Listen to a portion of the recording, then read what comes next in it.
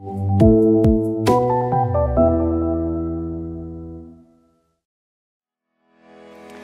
you ever heard someone say, "I'm just not a math person"? Maybe you've even said it yourself. Many of us feel tension, apprehension, and fear of situations involving math. This is called math anxiety. Math anxiety is different from just not liking math. It's a physical and mental response that can be crippling and keep you from performing at your best because your brain is spending too much energy on being anxious.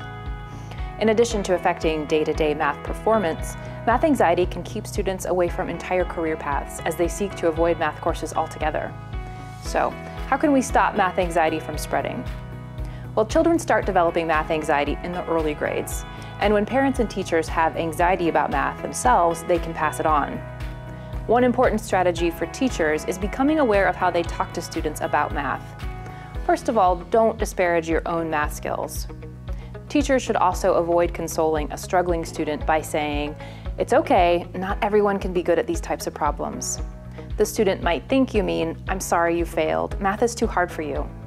A better way to support a student would be to say, "Yes, this is challenging, but I'm confident that you can work through it if you stick with it."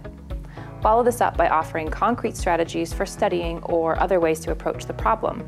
Practicing mindfulness is another way to combat math anxiety. There are many mindfulness techniques that involve simply relaxing and attending to the present moment, which can help the brain focus on doing math instead of getting distracted by anxiety. Recent studies have shown that students who participated in mindfulness exercises reported feeling more calm during math exams and had more correct responses than students who didn't participate.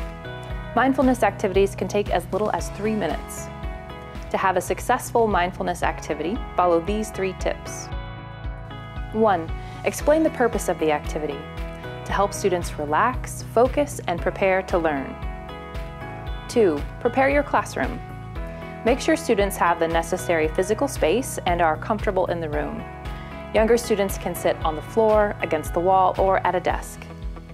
3. Read your activity script in a calm, relaxed manner, pausing between lines to allow students to take in their experience. Being conscious of the way we speak to students and using mindfulness activities are ways you can help your students be more successful in reducing math anxiety.